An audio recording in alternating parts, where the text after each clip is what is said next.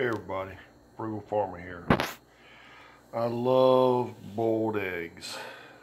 I love eggs made pretty much any kind of way.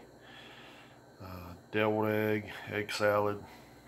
But what I like to do is cook boiled eggs and have them ready as snacks. They'll be in the refrigerator a 3 days. But how I cook my eggs, I'll take and put them in water, bring them to a rolling boil,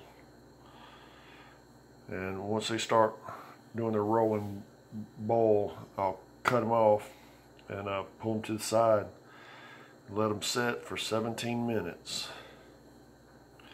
Once I do that, I pour the hot water off of them. That usually goes on a dirty dish or something, and then I'll put ice on them.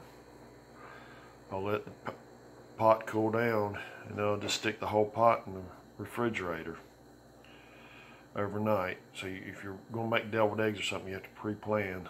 And also I found that doing it like this helps with peeling.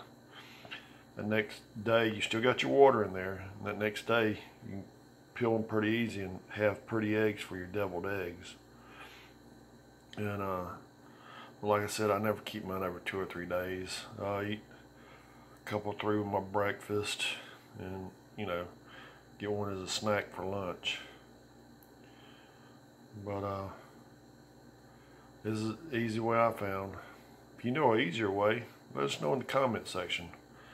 We got some good cooks out there, and first one to give us a recipe, your comment will be pinned. Thanks for stopping by. Come back again when you will. Share, comment, like, hit that subscribe button. God bless.